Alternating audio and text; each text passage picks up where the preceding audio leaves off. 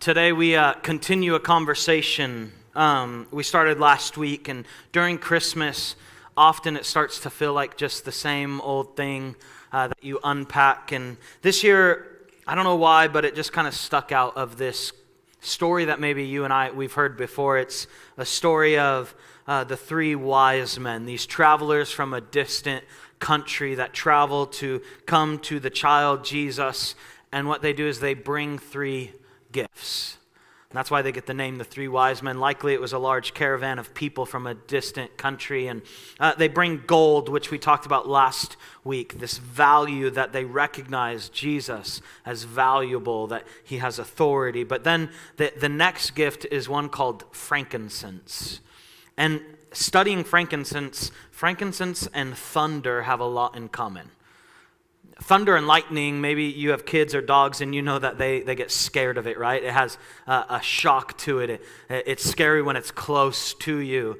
For many of us, we recognize the power of thunder. In the Bible, it's explained often almost like a connection with God. Thunder, his voice thunders, that God has this like thunderous power, that this is throughout Scripture almost a reference of who God is, that he has this type of strength and recognition when he speaks and what he does.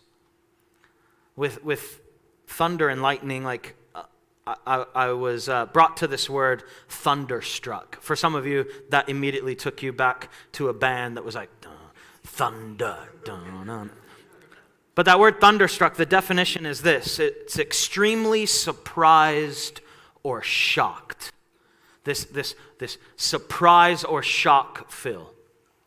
This happens in life, right, in different ways. When I was thinking about this, I thought about my wife had a birthday recently, and when we celebrated it, we had a few close friends, and we went down to Mexico, to a restaurant that we loved down there. We stayed down there for a few days, and I remember as we were getting ready, I have an electric shaver, so I was going to get clean and try to look presentable for my wife's birthday to make her happy, and then immediately what happened is that was dead, so I needed to charge it. And somehow, I don't know why engineers have not figured this out yet, but when you charge an electric shaver, you should still be able to use it. Like, it doesn't seem that hard to do, but it doesn't work, so now you have to wait. But the only plug that I could find was on my wife's side, so I go over to that side, which she doesn't like, because then she knows that I'm too lazy to go back to my side when it's charged, so then I shave on her side, which means it's a mess everywhere, and she's got to figure that out. But I don't like it either, because when I'm over there, there's this mirror that she has, and that mirror, like, it's too true.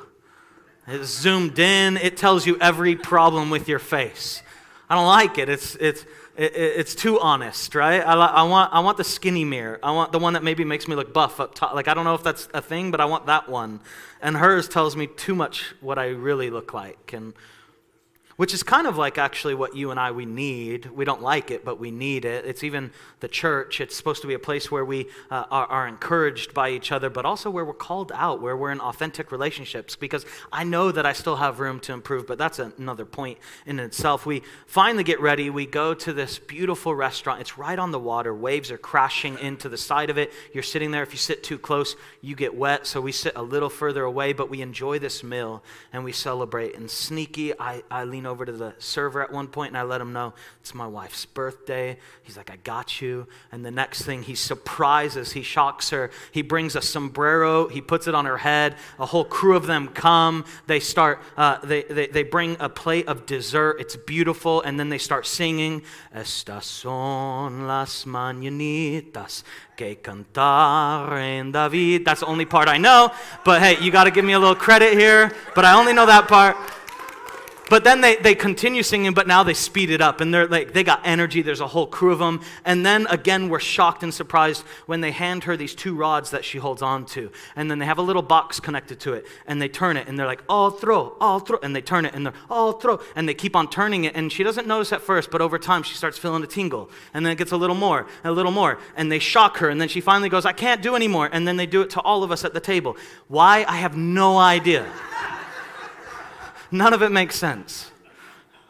But it's this amazing reminder. It brings us back to this memory. It's all of this kind of, if you just stop, and we're so busy in life that if we just pause and we we see all these moments, a beautiful scenery, the strength of God with even just waves hitting the side. It's the surprise even of just a birthday and a song, whatever it might be. And I say all that to say there's a point in which this section of Scripture that we look at has that same kind of recognition. We just have to do the work to discover it. It's the same, it's Matthew chapter 2, verse 9. I just want to read this. I read this last week. I'll read it again just to kind of set the setting. But it says this. It says, after this interview, the wise men went their way. Now first, just so we understand what's happening, the wise men from a distant country, they would travel to meet Jesus. And as you would do, especially when you're rulers in a different country, you would first go to the ruler in that country and let them know, hey, we're here for a reason. We don't want to cause any problems. We're just going on a peaceful journey. So he does that. There's this interview, interrogation, and then they're on their way. And the star they had seen in the east guided them to Bethlehem. It went ahead of them and stopped over the place where the child was. When they saw the star, they were filled with joy. They entered the house and saw the child with his mother, Mary, and they bowed down and worshiped him. Then they opened their treasure chest and gave him gifts of gold, frankincense, and myrrh. Frankincense, it's interesting. It's like a branch, a leaf, and it's used throughout history. It was used for health benefits. Frankincense is still used today. It's a essential oil. Someone in here just perked up. There's a Karen in the room that was just like, huh? And if you're offended, you could use an essential oil to calm yourself down. Okay, but there is true, like this frankincense, it has value. It has value. It has been treated for the immune system, inflammation. It is even found in studies that it helps in aiding the fight against cancer. It's for skin. It fights acne, sunspots, cellulite, all this kind of stuff. It has helped over the process. So frankincense has value. It has been at some points recognized as just as valuable as gold at times in history. Frankincense, it has this type of value. They would recognize this. But when the people that heard this story for the first time, the nation of Israel, God's people, when they first heard this, they would connect it to something else as well. See, in their temples, in their churches, for their service, their worship service, they would have incense burning of frankincense. So when they saw it, they heard this. These travelers from afar come and they bring gold, but they bring worship. They bring frankincense. So when they see this, they know one of the values that they are bringing in this moment, they bring worship to God. Here's the interesting thing. For many of us, worship kind of gets misunderstood over the course of time. Right? It's a form of it, but we say, let's worship together. What do we mean? Often we're saying we're going to sing some songs. That is a form of worship, but if you go throughout the Old Testament and New Testament, there's form of singing and praise, there's forms of bringing an offering, there's forms of a life of obedience to God. It's all of this stuff that falls under the umbrella of worship. What is worship? Throughout the Bible, throughout the New Testament alone, there's famous stories of worship. You have Paul and Silas. They're sharing the gospel. They get arrested for that. They're put in a prison cell. And the next thing we're told is that in that prison cell, they begin to worship. The whole prison is filled with awe of that, and others also follow in that leadership. There's a famous story, a woman with an alabaster jar. We looked at that a few weeks ago, where there's this lady that shows up at a dinner that she was not invited to. She's characterized as an immoral person. She would likely have, her whole career would be of means that are frowned upon and not approved of. Every dollar that she has would be from those means. She would purchase an alabaster jar, go to the feet of Jesus, sit there, and she would wash his feet, wipe them with her hair, this response of worship to Jesus in that moment. There's a widow. Jesus points out this widow, it's known as the widow's mite. She would bring the minimal money she had, because back then there was no system to support you. Her husband has passed away. She has no financial resources, just minimal income left. And she would go to the offering at the church and she would give her money to God. Jesus says that woman truly worships because of that response. There's a story in John chapter 12. And that one I want us to look at. John chapter 12, verse 1, if you can. It's an anointing of Jesus in a city called Bethany. John chapter 12, verse 1. It says this. It says, 6 days before the Passover celebration began, Jesus arrived in Bethany, the home of Lazarus, the man he had raised from the dead. A dinner was prepared in Jesus' honor. Martha served as Lazarus was among those who ate with him. Then Mary took a 12-ounce jar of expensive perfume, made from essence of nard, and she anointed Jesus' feet with it, wiping his feet with her hair. The house was filled with the fragrance. But Judas Iscariot, the disciple who would soon betray him, said that perfume was worth a year's wages. It should have been sold and the money given to the poor.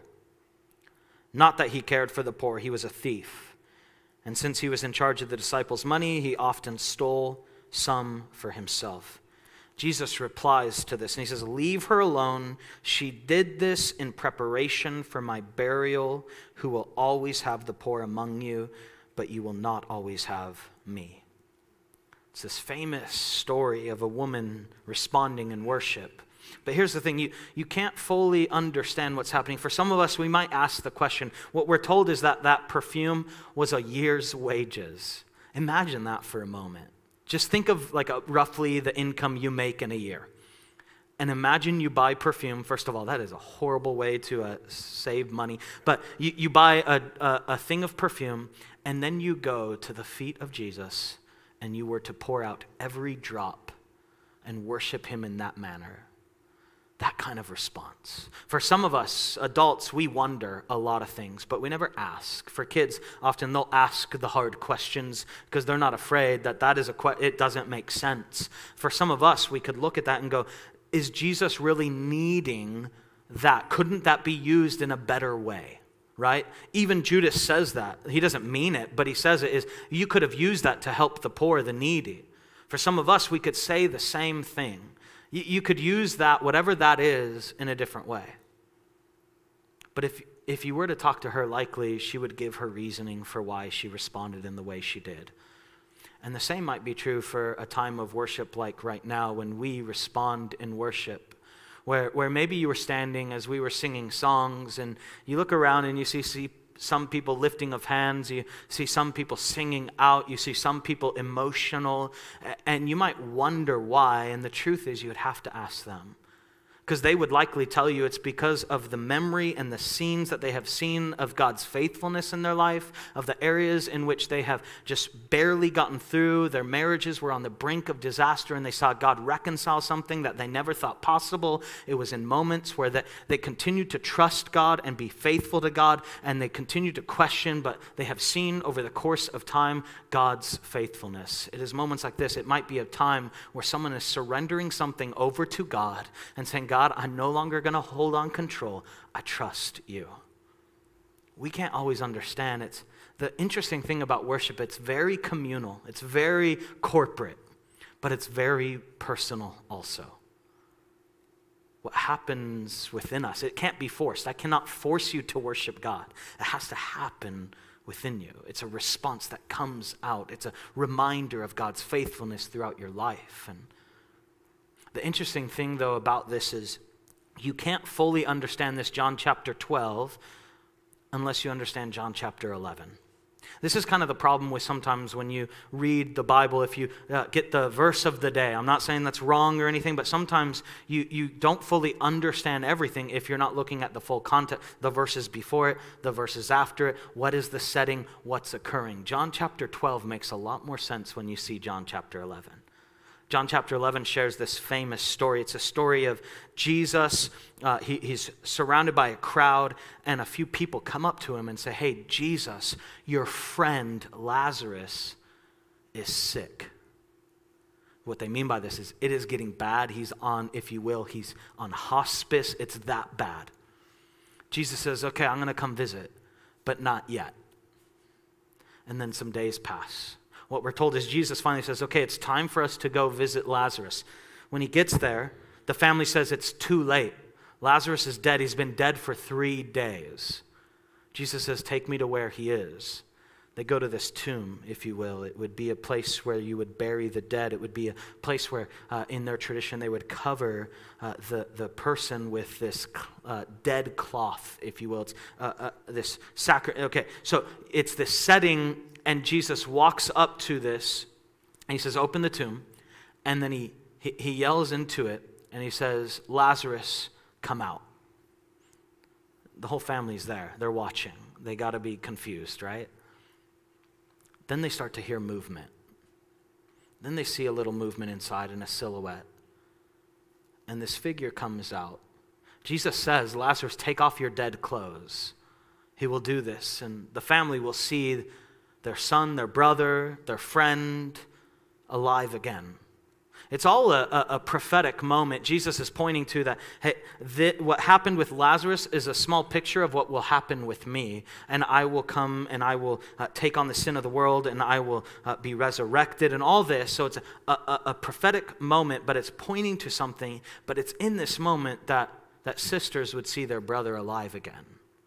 Why does that make so much? Is when you look at John chapter 12 and you begin to see the setting. We're told 6 days before the Passover, Jesus arrived in a town called Bethany, the home of Lazarus. He's in this place. We're told even more that Jesus is sitting at the dinner table with Lazarus. This man is here. Now, what we also are told is that Martha and Mary, these are the sisters of Lazarus. Martha is in the kitchen getting things ready, and Mary, that would normally, there's a whole nother story to it as well. That would normally be where she should be, and Martha kind of gets mad because Mary's not in there with her helping. Why? Because Mary is at the feet of Jesus with this expensive perfume. See, you don't understand someone's response until you understand what happened before it. So you begin to maybe understand John chapter 12 a little more when you understand what Mary just witnessed in John chapter 11. So why did she respond in this way? Because she has just seen the most amazing thing.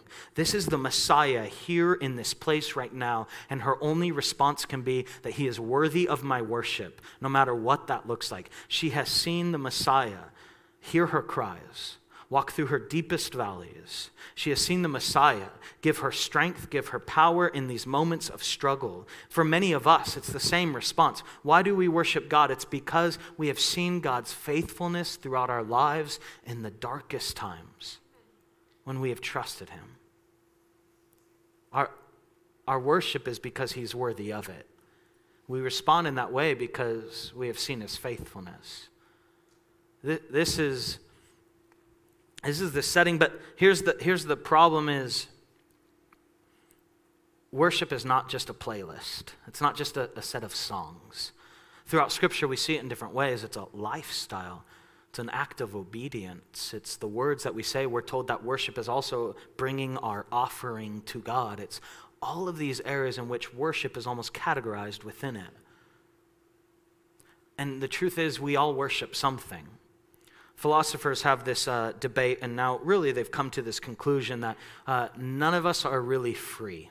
What they mean by that is there's this idea of negative freedom. It's this, like, there's no obstacle that you face ever at all. But then there's the idea of positive freedom. It's that you have the freedom to choose, but within confines of society, of maybe God, of what it might be. Like, I have the power to choose what is good now because of him. In the same way, it's our worship. You will worship something. You have to choose what you worship. For some of us, we worship ourselves, our possessions, our sexuality, our secularism, our ideology, like whatever it might be, we worship something all the time. Or for some of us, it might be a decision that, no, I choose, if you will, to step away from those things because there is something more worthy of my worship, the creator of the universe. But you worship something. But it becomes more interesting when you see really what worship speaks about. The first time worship is really referenced in the Bible, it's a story that many of us probably have heard before. It's a man named Abraham and his son Isaac. Abraham is instructed by God. They've been praying for a child. They finally have a child. He becomes like a teenager at this point. And they are just so, man, how amazing is God? He provided when we were so concerned that we won't leave a legacy of generations to come. And God finally gave it. And then one day God speaks to Abraham and says, I want you to go sacrifice your son Isaac on an altar. Like, for many of us, we're like, why would God ever do that? Now, you follow that story more, and there's this moment where Abraham gets everything ready, probably reluctantly, but he knows, I've seen God be faithful before, and I have to trust him again, as much as it hurts. And he will take his son Isaac, and he will have one servant with him helping carry all of the preparations for this sacrifice. And they begin the journey. They get to the bottom of this mountain, and Abraham speaks to the servant. He says, stay here, my son and I are going to go worship. Worship, that word, worship. He didn't go up there and sing a set of songs. He went up there in obedience to God. Our worship is sometimes just being obedient to who God created us to be, to living that out. Sometimes it's worship when we just act out in faith to what God has spoken to us, what he says in his word for our lives. Sometimes it's realizing that our worship is leaving a legacy for the next generations to come. You know, this church, we're almost at 80 years of this church existing. Yeah, 80 years. Some of you are that old. Some of us are not. 80 years, though. Can I tell you, there were a group of people almost 80 years ago that said, you know what? What if we planted a church? What if we invested our time, our resources, our money to start this church in this community, that it would share the gospel out into the city and that it would make disciples inside the walls? And over the course of 80 years, they would begin the work with a vision to leave a legacy for another generation and another generation. This is kind of the picture of what our worship is supposed to look like. Some of us, the problem is we can even look at horrible, sad stories where you see leaders and pastors and other people step out in faith and do good things, but over the course of time, they never end well. What has happened in that span of time? Something has happened where sometimes, and I think maybe this is even a connection to that childlike faith, where sometimes as we get older, we stop having faith in God like we once did. And we get to a place where we start holding on to resources instead of trusting God with our resources. Saying, I want to reach a city, but never mind, I need to have more savings. And we get to a place where we stop actually worshiping God in obedience, in faith, to leave a legacy for the generations to come, for our kids, for their grandkids, for their grandkids. And in turn, we start holding on to things. And I think at that point, we stop worshiping God and we start worshiping ourselves. It's a picture of what our lives are meant to look like. And that giving is a picture as well. Throughout Scripture, we're told that 10%, we're told people came and they gave in a communal, like they gave all their resources and kind of banded together all this, and all of it is connected to this response of worship. And I want you to hear me at first. Like for some of you, when you hear giving in the church, you kind of cringe a little. For good reason sometimes. Because someone's out there asking for a private plane for them. Like that is not a healthy way to go about it, right? There are people with really nice shoes. These are not really nice shoes, don't judge me. There are people with really nice things, and they're saying you need to give more to God, but it looks like that it's always benefiting them, and it gets to a place where we start to go, man, the church just wants my money. And I get that. And I want you to hear me. That is why we've intentionally, over the course of decades now, have chosen to do things slightly different. We do believe in giving to the church. That is the only way that any of this is possible, is because of the generosity of people that you're sitting right next to. But the way that we give often is in some wooden boxes in the back, because that is also a very private and personal thing that you are doing with God. And we want you to have that response with God. Throughout the Old Testament, there's this idea of a tithe, the 10%. In the New Testament, Jesus speaks about it, and he speaks to the religious people, because remember, the Old Testament, a lot of it is a picture of, hey, if you want to actually live up and like earn your own salvation, here are all the rules you have to perform. Humanity could never do it. God was showing us that we needed someone else to solve that sin issue. So even in this, Jesus speaks to these religious people who act as if they are living up to all of their goodness in themselves. And he says, I see that you give a tithe, but you never actually help the widow or the poor. He says, don't neglect the former without caring for the latter.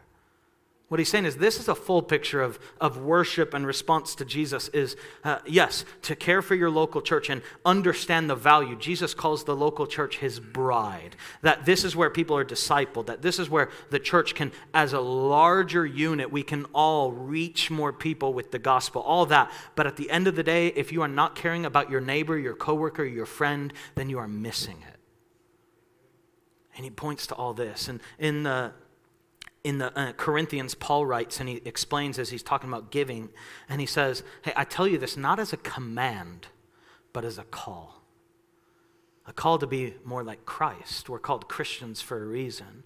That is our pursuit, that we want to be more like Christ. We want to follow after him as much as possible because we know the way he lived was perfect.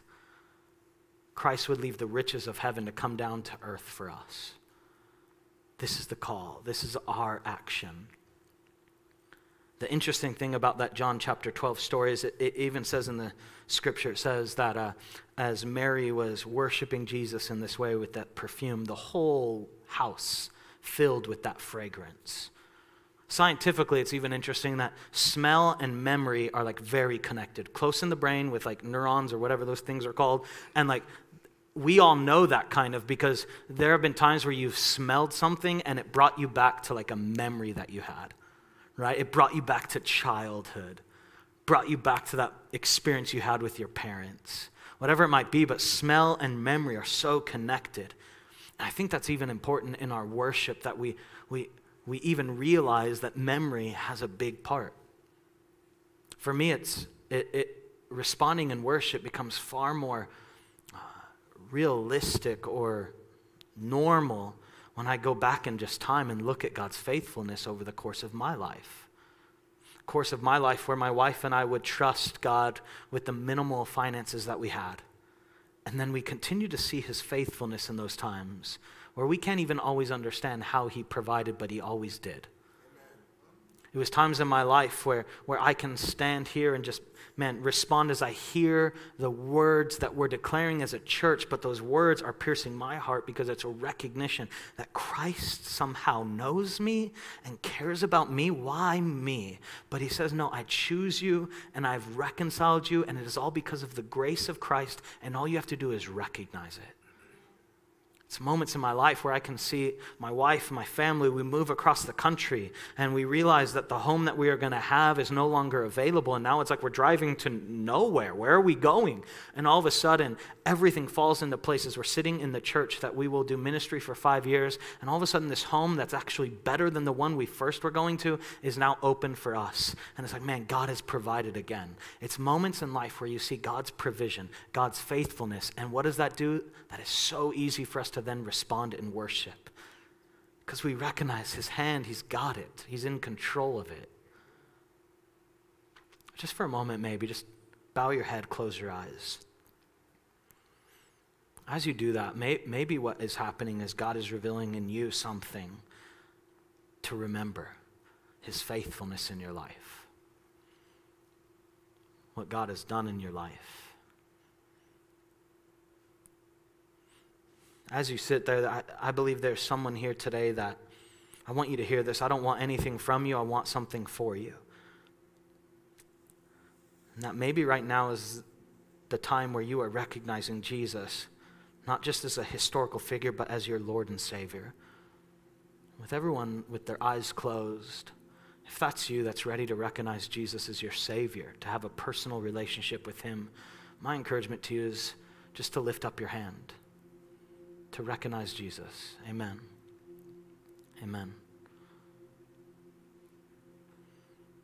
Jesus makes it very clear for us on how this relationship starts. And as a whole community, as a church, I want to encourage you, we all say this together with our eyes closed. We just repeat this prayer. Heavenly Father, Jesus Christ, I recognize you as my Lord and my Savior. Give me the strength to follow you. that my life will be a life of obedience, and it will all declare your glory. It is because of your amazing grace that we lift our voice in praise. It is the name of Jesus that we say.